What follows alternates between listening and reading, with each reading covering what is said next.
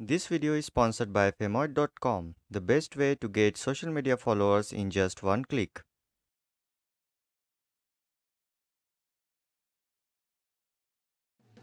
Open WhatsApp. Then click the three dots menu, given on the top right corner. Then, click Settings. On the next screen, click Notifications. Here, you can change notification sound for personal messages, group messages, and also you can change ringtone tune for the upcoming WhatsApp call. We are going to change notification tune for personal messages only. Here, you can select your desired notification sound category. You will get the list. Select anyone that you would like to have as your WhatsApp notification sound.